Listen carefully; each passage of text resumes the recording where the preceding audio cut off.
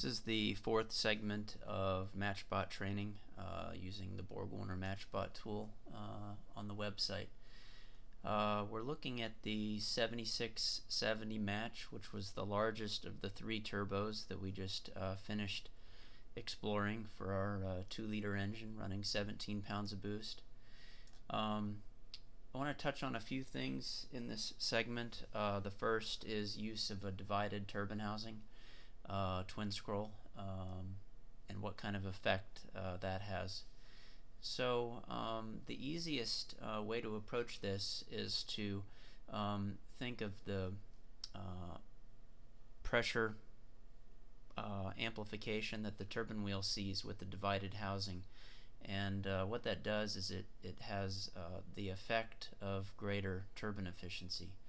To simulate that, I usually put in about a 10 to 15% efficiency bump at the low engine speeds.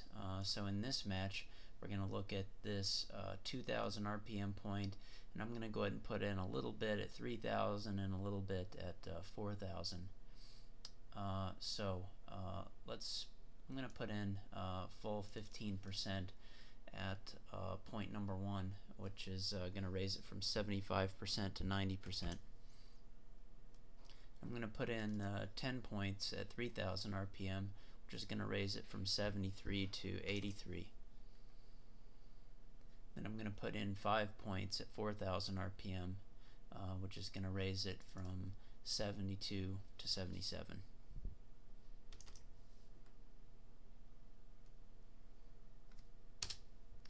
So the effect is more wastegating, which really allows us to go larger on turbine and achieve the same boost curve.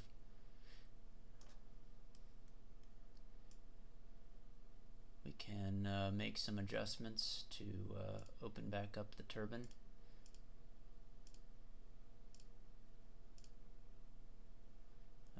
In reality, this is no longer on the curve, so we can achieve higher boost level. I'm going to strive for 4 psi.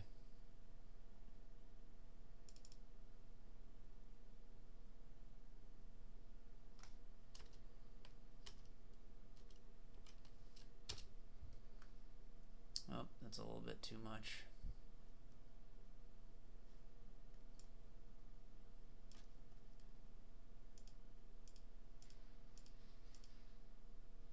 There we go. That looks about right.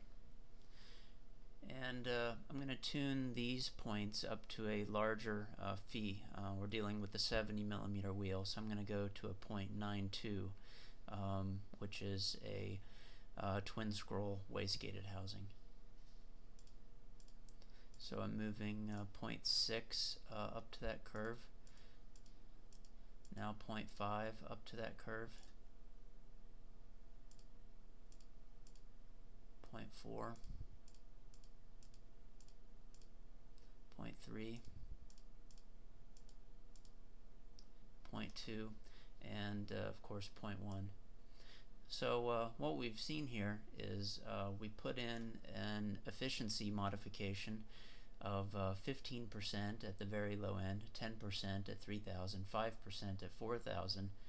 We were able to go larger on turbine housing and achieve the same boost curve. In fact, we were able to get more low-end boost, going from 2.7 psi at 0.1 up to 4 psi at 0.1.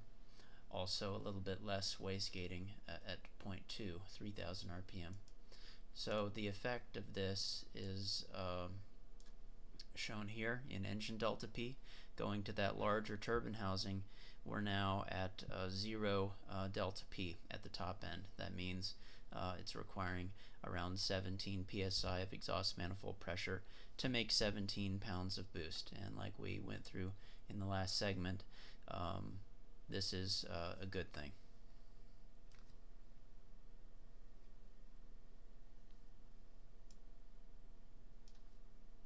The next thing I wanted to touch on in this segment is the wheel speed calculator.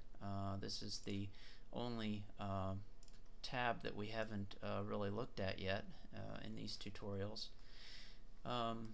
Looking at these turbo operating condition points on the compressor map, let's try to find out what kind of speeds we're going to be running at 0.6, the rated, the top end condition. This speed line is 315 meters per second. This speed line is 413 meters per second. So I'm going to guess that 0.6 is about 380 meters per second, just kind of interpolating between those two lines. So we can open the wheel speed calculator.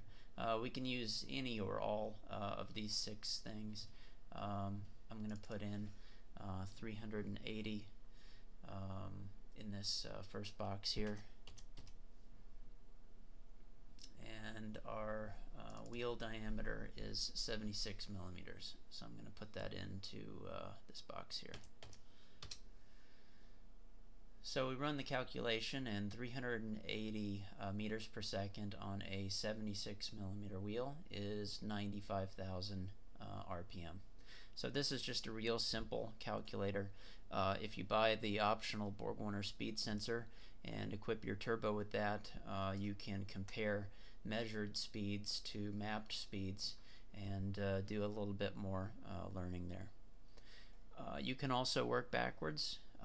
If you know a rotational speed, say for example, this is let's say we measure 85,000 RPM on our speed sensor. We can type in 85,000 there, and let's say we still have this same 76 millimeter compressor wheel.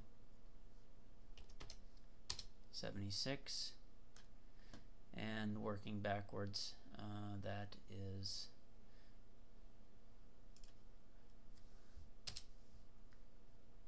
338 meters per second.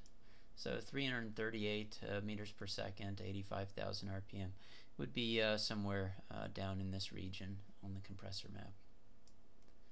One last thing to show on this tutorial is the ability to save your work and email your work to other people. You can see that there's a copy and paste box up here.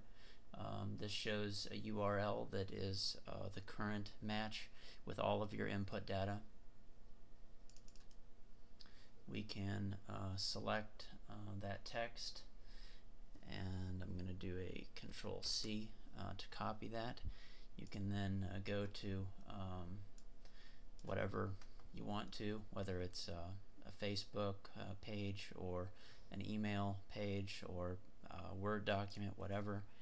You can then paste that link, and right here there's a very long URL that has all of the engine input data in it. So if you were to email this to someone else, they could, for example, select that, Control-C to copy, go to a new browser window, and you can paste that in the top line, and then it will load that web page